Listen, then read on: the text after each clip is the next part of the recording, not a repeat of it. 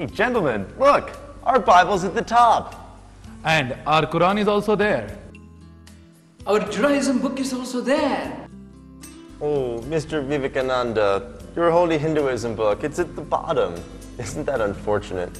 Not at all. It makes sense. Let me show you.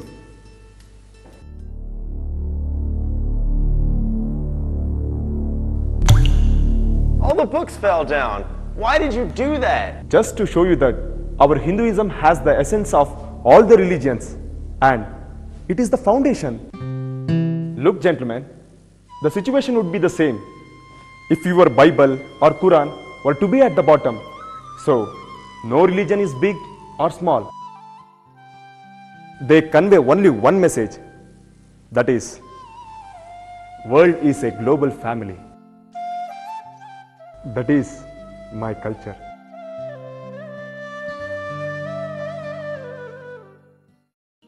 Look, gentlemen, why do you think you deserve a place in heaven? I'm an emperor. I ruled this country throughout my life. I'm so powerful. That's why I deserve. Sorry, no place. Next. I'm a great scholar. I know all languages, culture and religions of the world. I am an authority on philosophy. I'm so sorry, no place. Next. I'm a world famous magician. Look.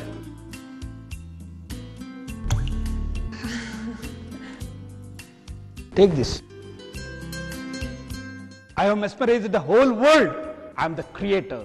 I'm so sorry, no place. Next. I have none of the great talent these people possess. I am only a humble servant of the sick, needy and poor. Service to mankind is my religion, which helps me to communicate, collaborate and connect with God. Welcome, Mother Teresa. Heaven is honored to have you. You claim nothing in spite of your great service. That is your culture. Please welcome.